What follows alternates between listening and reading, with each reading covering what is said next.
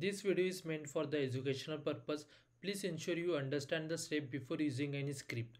The goal is to help you to learn how to complete the lab effectively while following the Qwiklabs terms and services and YouTube community guidelines. Hello guys, welcome back to the channel and I hope you guys doing absolutely fine. In this video, I'm going to guide you through the process to complete this lab and help you to understand each step.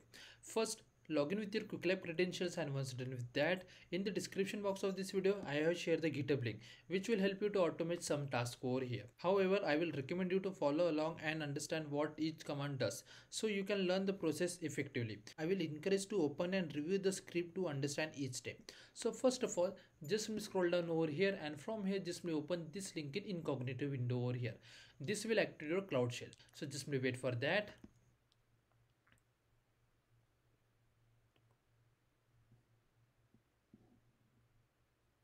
And it's finally done. Now just come back over here and from here you can see this curl command. This will download this GitHub repo from my GitHub to your cloud shell. Then we have to make this file executable. For that we have to just run this chmod command, and for executing this command we have to just run this last command over here. So just copy all this, come back, paste, hit enter. Now just wait. Now here you can see it's asking for the topic ID. For that, come back to the lab instructions, scroll down a little bit, and from here you can see topic name. So just copy this, come back, paste, okay, like this way, and then hit enter. Now it's asking for the message. For that, just copy this message over here, come back again, paste, hit enter.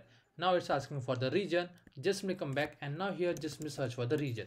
From here you can see this region. So just copy this, come back over here, paste, hit enter. Wait for a second and then just click on authorize. Now you have to just wait over here. Okay, meantime what you can do, you can just come back to the dashboard and here just search for the data flow. Just wait and click over here. Now wait. Okay, so as you can see, for now we are not able to see any kind of job over here. So I will recommend you just wait for a couple of minutes over here, and when your cloud shell is stop executing the command, that time we have to just go back to the data flow and check over here. So just wait over here.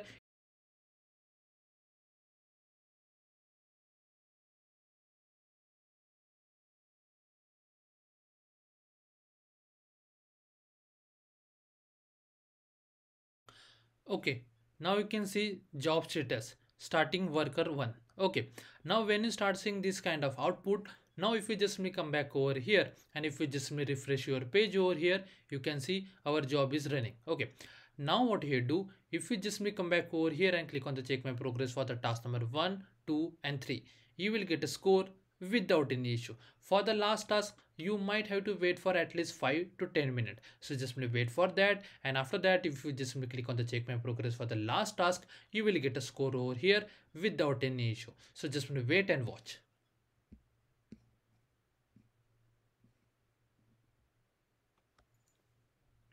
Okay, so as you can see, we got a score for the task number 1, 2 and 3. For the last task, we just have to wait for a couple of minutes and we will get a score over here without any issue. So just wait for at least 2 to 3 minutes, and after that we will check the score over here.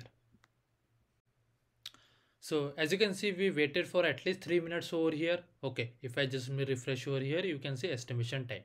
Now if I just come back, if I just click on this check my progress, if I get a score, you can just end the lab. If you still didn't get a score, don't worry, just wait until you get a green tick over here and full score over here. Once you get a score over here, then only you have to just end the lab. And that's the way we have to complete this lab. If you still have any doubts, please do let me in the comment section. Thanks for watching and have a good day guys. Remember, this video is for educational purpose. Please make sure you understand the step and follow the Qwiklabs terms and services and YouTube community guidelines.